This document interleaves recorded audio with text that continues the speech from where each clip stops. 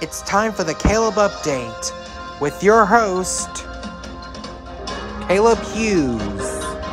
And now for the Kaleb Update. Good evening, I'm Kaleb Hughes. Welcome to the Kaleb Update.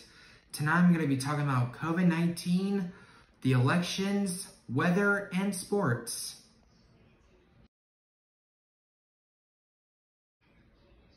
The potential COVID-19 vaccine race has 3 companies finishing up its 3-phase trials and ready to be manufactured by the end of the year or early 2021.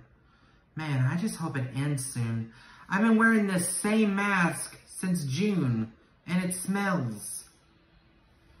And ladies who wear makeup only wear 50% now. And my sister hasn't even bought a single makeup since this all started. After weeks of counting votes, Joe Biden will now be the 46th president of the United States. Now, what I don't understand is, are they using this new math that they're teaching in school nowadays? Because they would have taken this to Chuck E. Cheese's ticket counting machine within hours. I mean, guys, who cares who wins the election? Your mother will tell you what to do. Back to you, Kaleb. After years of being losers in the SEC, the whole nation is talking about the Hawk Call. Woo, pig, suey. Sam Pittman, we are glad to have you as our head coach. Back to you, Kaleb.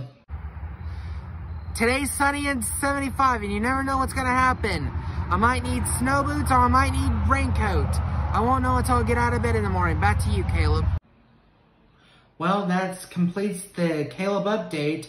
I just hope you all stay safe and out of this pandemic so we can go back to normal again. I'm Kaleb Hughes, and this has been the Kaleb Update. Good night.